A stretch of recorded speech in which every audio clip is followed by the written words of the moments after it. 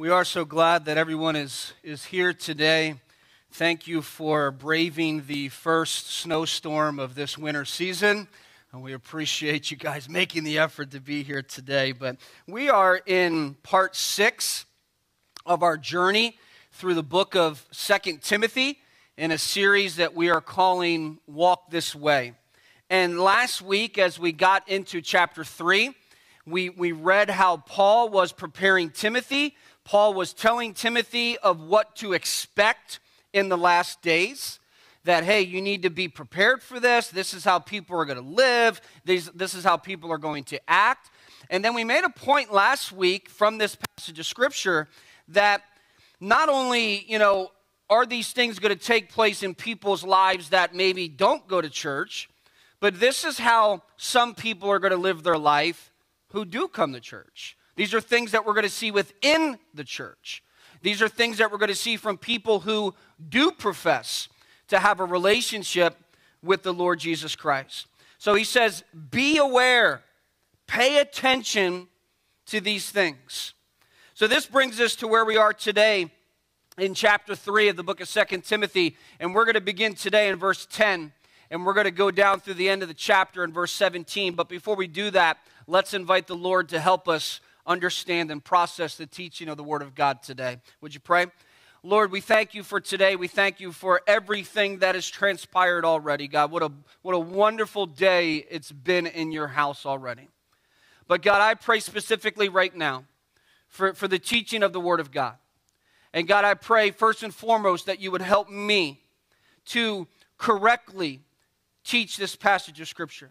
I pray that you would help me to do so in an understandable way so that we could immediately put into practice the things that we learn.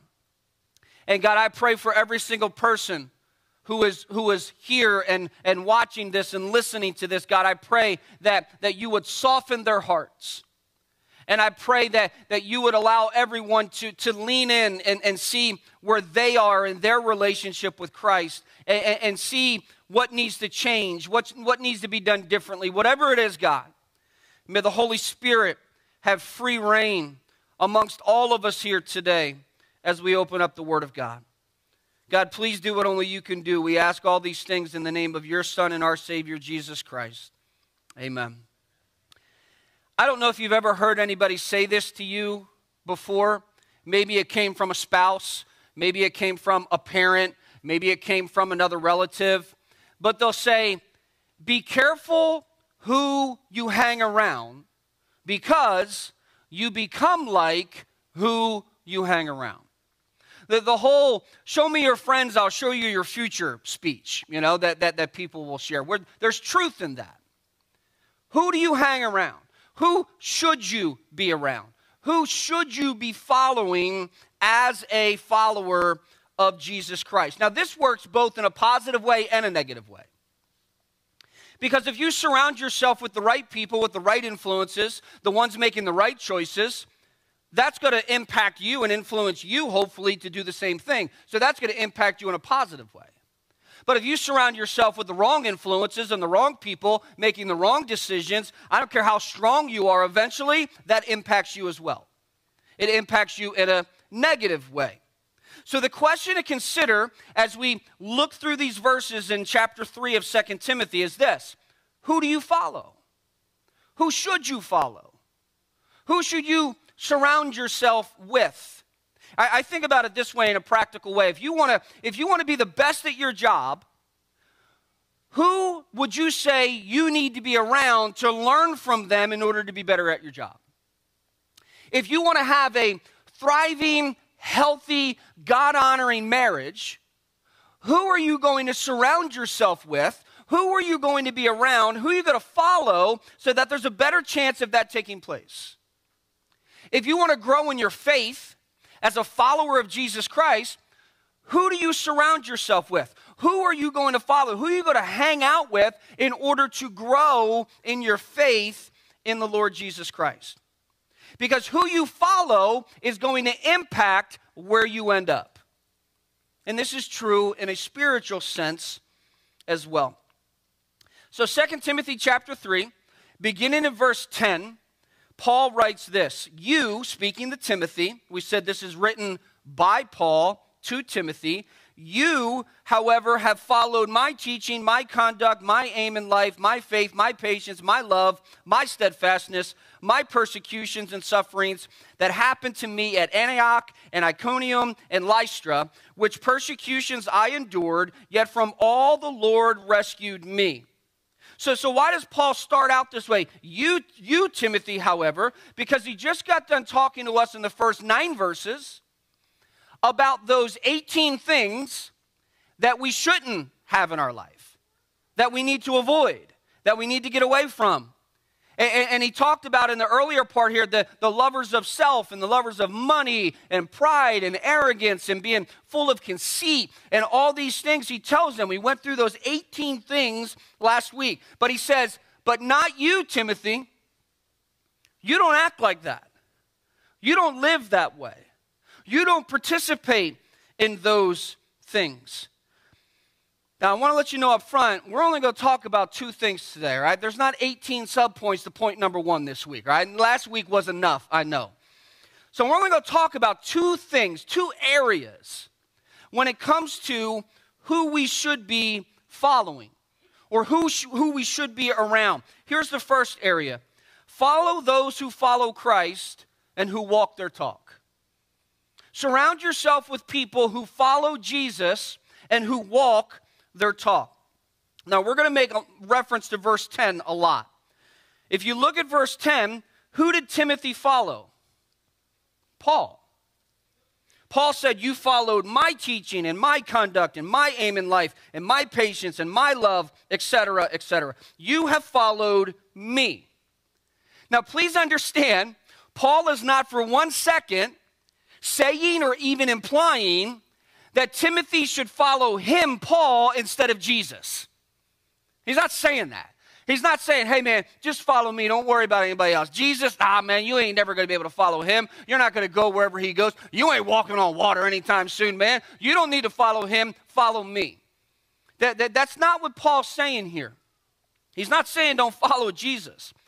Paul could say, Timothy, follow me, because on more than one occasion, when Paul was speaking to the Corinthian church in 1 Corinthians chapter 11, he said, follow me as I follow Christ. So he could say, hey, Timothy, follow me, only because he was following Jesus. He writes to the church in Philippi in Philippians chapter 4 and verse 9. He says, what you have learned and received and heard and seen in me, practice these things and the God of peace will be with you. He wasn't constantly telling people to follow him because he had it all figured out. He wasn't telling people to follow him because he was perfect. He's not saying, hey, follow me because I read a book once, and I read the book of how to win friends and influence people, so you should follow me. I watched this documentary on Netflix, so, I'm pretty smart when it comes to these type of things. Follow me. No. The only reason he could say follow me was because he was following Jesus. Because following Jesus was the most important thing in his life. Was his number 1 priority. Do you know who you should want to be around? Do you know who you should want to follow after? Those people who make following Jesus their number 1 priority. It's the number 1 priority in their life. And you know that. You see that in their life. Follow those who not only proclaim a good message, but they live a good message. Their walk backs up their talk. Now, I want you to know, Paul didn't always get everything right. He's human, just like us. I think so many times we fall into the trap of reading biblical characters in the Bible, and we think, oh, man, I could never be like that. I could never do those things. Paul wasn't God. He was a human being that made his share of mistakes. But when he didn't get things right all the time, do you realize that people could still learn from him? Do you know why? Because when he didn't get things right, he did things like confession and repentance. And so even though he wasn't getting it right, people could still learn from his example about what to do when you don't get it right. He wasn't perfect. Don't be around people. Don't you dare follow after someone who says they love Jesus more than anything, but the way they live their life doesn't back that up. Think about it. If someone says, I love Jesus more than anything, but their life doesn't back that up, do they really believe what they said? Do they really love Jesus more than anything if their life doesn't back up the fact that they love Jesus more than anything? We've got to be careful who we follow. Let's think about it like this. Does someone's conduct align with their teaching? Does the way someone live their life align with the words that are coming out of their mouth? You know what's so easy to do? It's so easy to tell someone to do something that you yourself aren't doing. Especially when it comes to spiritual things. It's so easy to be like, hey, you know what? You know what y'all need? Y'all need some church. Y'all need to go to church. Yet, whenever anything else comes up, it takes the priority over church in your life. Hey, you know what? You need to read the Bible.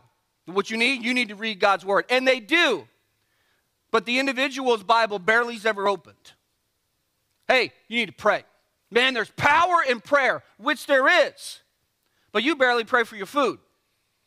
Right? You see what I'm talking about? It's easy to tell someone else what to do and not live their life that way. Be careful.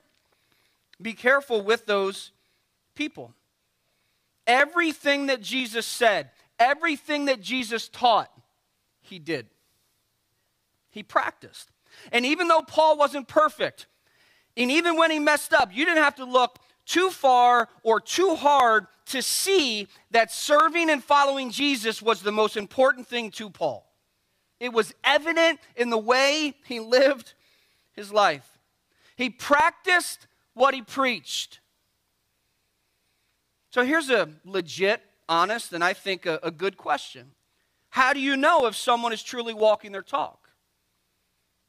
Because we're not just going to take someone at their word if their life doesn't back. So how do we know? Well, number one, time will always tell. Always does. Time always tells. But there also should be some qualities, some traits in their life. Things like this. If someone is truly walking their talk, they live to glorify God. They live to glorify God. Paul said in verse 10, notice my teaching and my conduct, which we'll talk about in a second. But then he said, my aim in life is to live a godly life, one that glorifies God. Everything I say, everything I think, everything I believe, everything I do, everything I practice needs to bring glory to God. Not just when something good happens and we're like, oh, praise God, which we should do, but at all times. We live to glorify God. Can I share something with you? This isn't reserved for those who aspire to be a preacher one day, or those who want to be a missionary one day, or those who want to be a worship leader one day. If you truly call yourself a follower of God, your number one desire in your life should be to live a life that brings glory to God.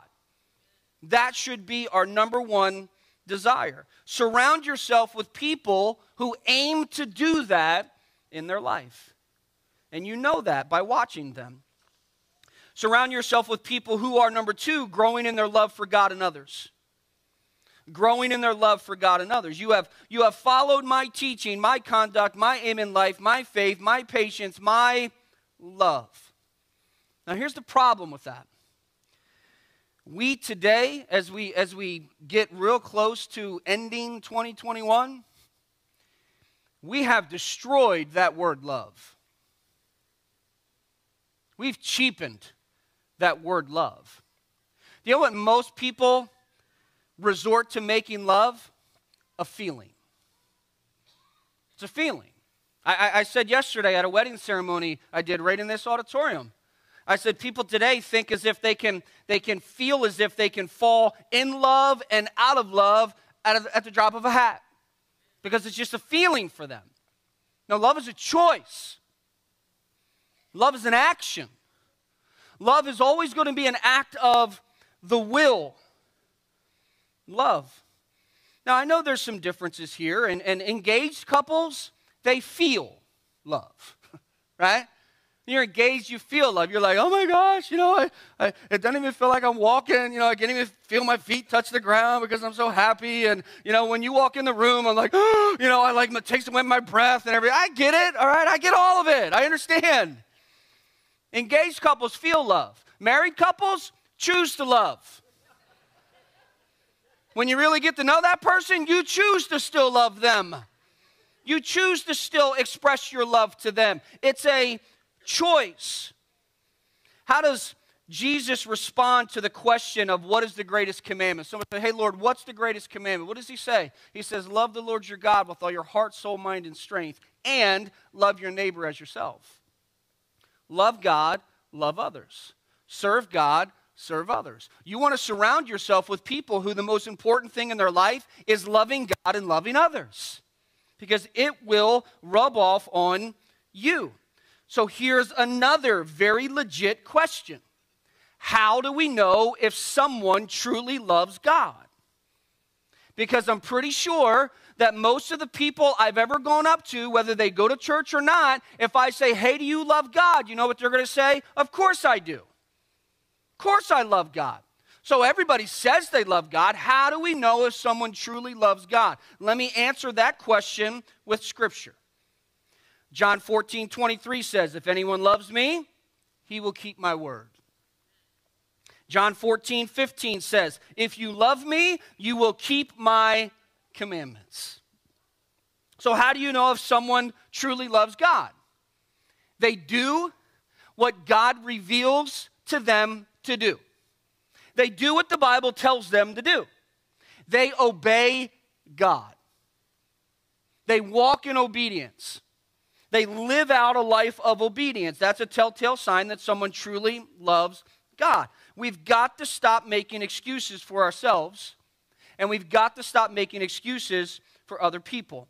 If you see someone who has been following Jesus Christ for a number of years and they are still hungry to love God and love other people, surround yourself with people like that. You want to spend as much time as you can with people like that. Stay close to them.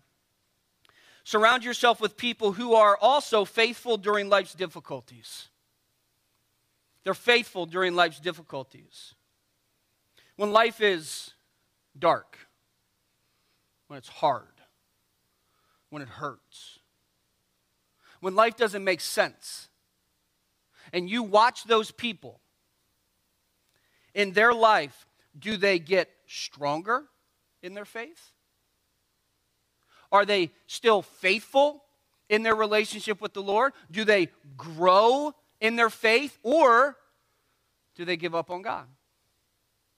I don't understand. This doesn't make any sense, and I know a lot of times it doesn't. When life is hard on somebody, and you see them continuing to grow in their faith, surround yourself with people like that. You want to be around people like that, because it will impact and influence us as well. Verse 10 again said, my faith, I still believe, right? My patience, God is working, this too shall pass. My love, my steadfast, I'm not giving up. My persecutions and sufferings that happened to me at Antioch and Iconium and at Lystra, which persecutions I endured, yet from them all the Lord rescued me. Do you know when it's easier to walk your talk in the middle of life's difficulties? When you're surrounded by other people who are also walking their talk in the middle of life's difficulties. It helps us. It impacts us. It encourages us. Verse 12. Indeed, all who desire to live a godly life in Christ Jesus will be persecuted. Now, a quick note about persecution. And we've talked about this before.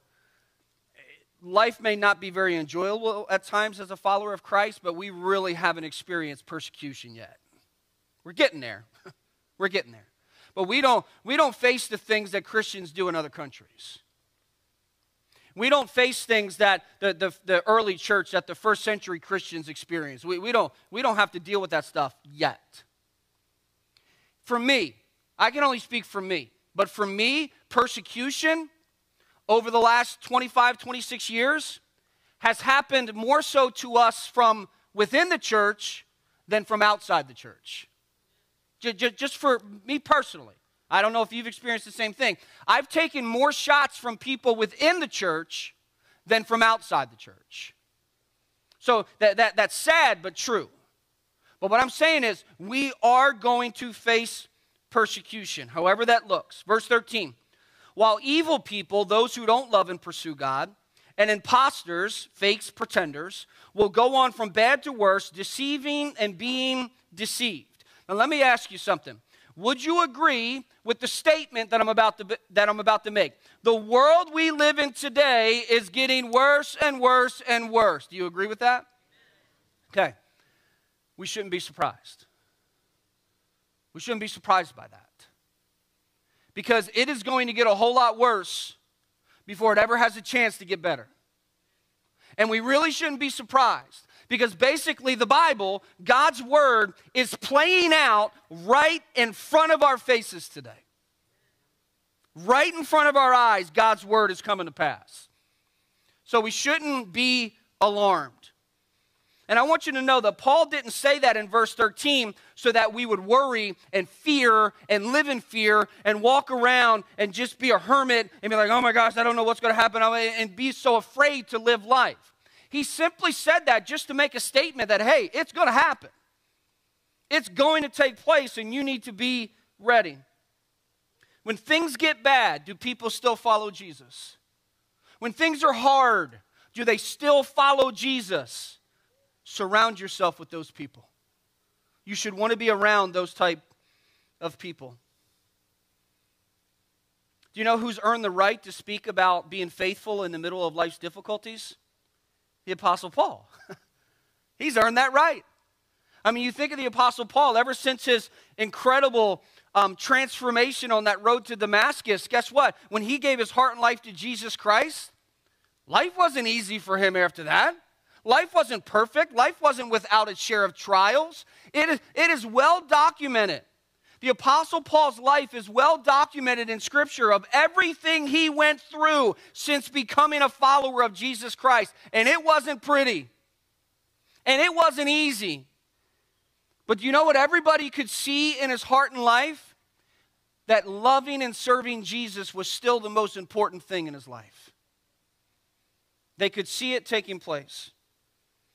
Paul says to Timothy, learn from me, practice what I've practiced, follow me as I have followed Christ. Verse 14, but as for you, Timothy, continue in what you have learned and have firmly believed, knowing from whom you learned it.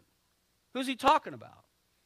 I think Paul could very easily be referring to himself, because we've said that Timothy is Paul's child in the faith. He's poured into Timothy. He's invested into Timothy. But I think even more than Paul, I think Paul is referencing who he referenced back in chapter 1 and verse 5. Who did he reference? Grandmama Lois and Mama Eunice. I think that's who he's talking about in this verse. Hey, remember those things from whom you have learned it from. Not just me, but from your grandmother and your mother. And the second area that I want to focus on this morning, even more so than following those who follow Christ, can we make sure, number two, that we're following Christ himself as he's revealed in Scripture? Follow Christ himself as he's revealed in the Scriptures. Look at verse 15. And how from childhood, there's another reference to Lois and Eunice, you have been acquainted with the sacred writings, which are able to make you wise for salvation through faith in Christ Jesus. So Timothy had become acquainted with and knew the sacred writings. What is that? Like, what are the sacred writings? Like, is Timothy like a secret original Indiana Jones or something, and he like understood all that stuff? What are they talking about, these sacred writings? Scripture. The Word of God.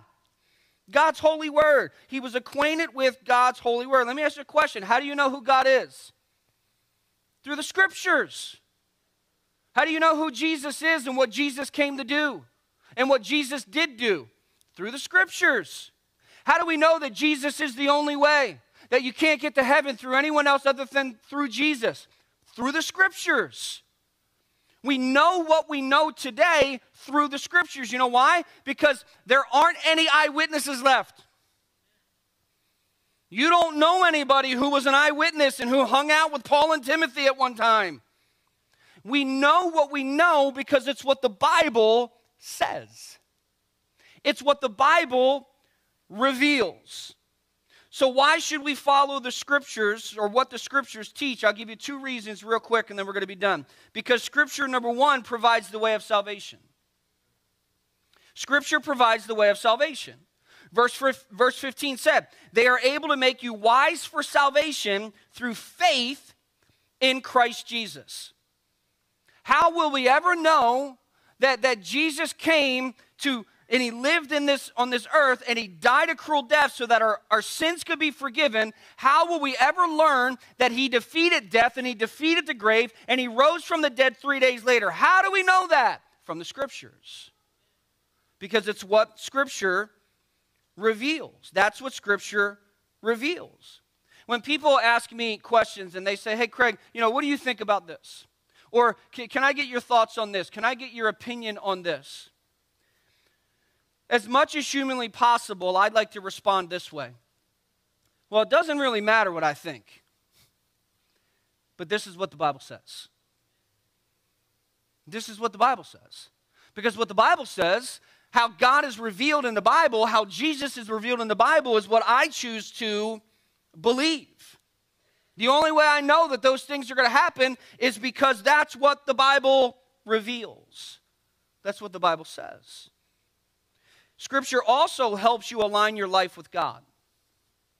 It helps you align your life with God. Look at the very familiar verse in verse 16, one of the more familiar verses in all of the Bible.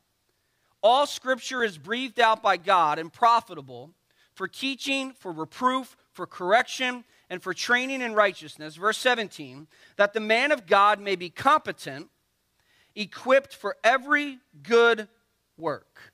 Now, so many times, it's easy to get to the point in our lives where we not only think, but we begin to question God with questions like this. Well, why aren't you blessing me? Why aren't you taking care of me? Why aren't you providing for me? Why aren't you listening to me? Why aren't you helping me? We've all had those conversations. And I think, first of all, he is more than you realize. Because we either just choose not to see it or we can't see it. Or maybe it's because he's doing something not exactly how we think he should do it.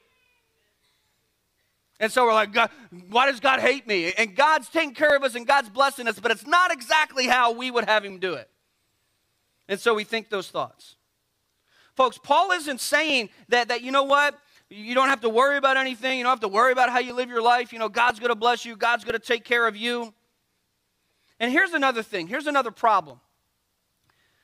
God and the ways of God are over here. Just kind of imagine with me. God and the ways of God are over here.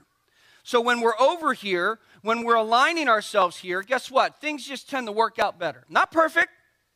Doesn't mean you're free from, hardship of life or anything like that. But things do work out better when you're aligned over here with God and his word. The problem is we ask ourselves all these questions. Why isn't God blessing me? Why isn't God helping me? Why isn't God listening to me? While we ourselves are living our lives over here, doing whatever we want to do, thinking however we want to think. I know better. I know what I need in my life. I'm going to go ahead and do it this way. And you live your life over here, and you're not in alignment with God and his word, yet all we do over here is say, why doesn't God love me? Why doesn't God give me what I ask him for? What's wrong with me? I'm not saying for 1 second that we align ourselves under God and his word just to be blessed. That's not why we do it. We align ourselves over here because it's right, because it's true, because it's what the Bible says to do. And oh yeah, a byproduct, he tends to bless us from time to time. That's not why we do it, but it is a byproduct of being in alignment with God. We've got to stop convincing ourselves that we can live our life however we want to and do whatever we want to, and it doesn't matter because everything's going to work out just fine. Says who? Not anywhere in my Bible. The only guarantee that things eventually will be fine is if you align yourself with God and His Word. And Scripture points to that. Scripture teaches that. Scripture helps us with that. So what does the Bible do? According to verse 16, the Bible teaches. It teaches us what is right. The Bible is for reproof. It teaches us what is not right. The Bible is for correction. It teaches us how to get right. And the Bible is for training in righteousness. It teaches us how to stay right. That's what the Bible does if we do something with it. If you change your diet and exercise for 30, 60, 90 days, you're going to see some results. Some. Please, Lord, some, all right? That hot works is killing me, Lord, some. But what God wants us to understand is that if you give yourself to the teaching of God's Word, if you devote yourself to God's Word for 30, 60, 90 days, see how your life is different at the end of it. It's not going to be perfect. It's not going to be easy. Everything still may not work out in our favor all the time, but you see how things are different. If we were to go into God's Word and we open up God's Word and we say, God, teach me, rebuke me, correct me, train me, whatever you need me to do, and whatever He reveals to you, we are obedient in that, I guarantee your life will be headed in a better direction. I guarantee it will be. If you surround yourself with people who follow Jesus, and you surround yourself with Jesus Himself, who those people are following, your life will end up in a better place. It will. I guarantee it. So as always, with any teaching from God's Word, we get to the point where we do our best and we teach God's Word and we present God's Word. Then it's what? Okay, what do we do with it? What do we do with it? Are you willing to walk out of here today with at least the commitment of, you know what, whatever God reveals to me this week, I'm going to be obedient in doing what He tells me to do. Align yourself with God and His Word. If nothing else, it gets us out of the vicious cycle of living our life however we want to and wondering why our life isn't different, why our life isn't better, why we aren't following Jesus better. It's not about necessarily anything that you or I can do. It's about what's already been done, and it's about us placing our faith and trust in what's already been done and relying on God to do what only God can do.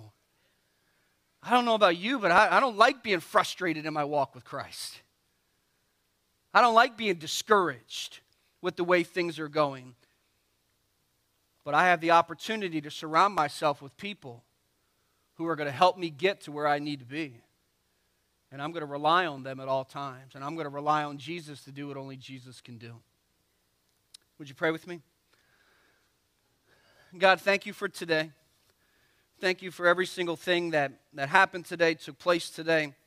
Thank you for these families that were willing to stand before your church here and commit to being a biblical family, a family that adheres to the teachings of God's Word so that all members in the family can benefit from that.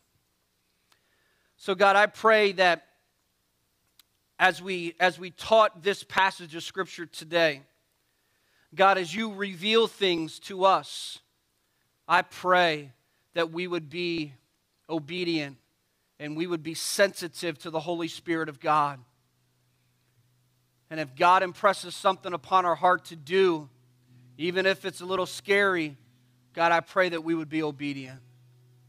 God, I thank you for people in our lives that we can surround ourselves with that not only love you, but they walk their talk. God, thank you for those people who help other Christians grow in their faith.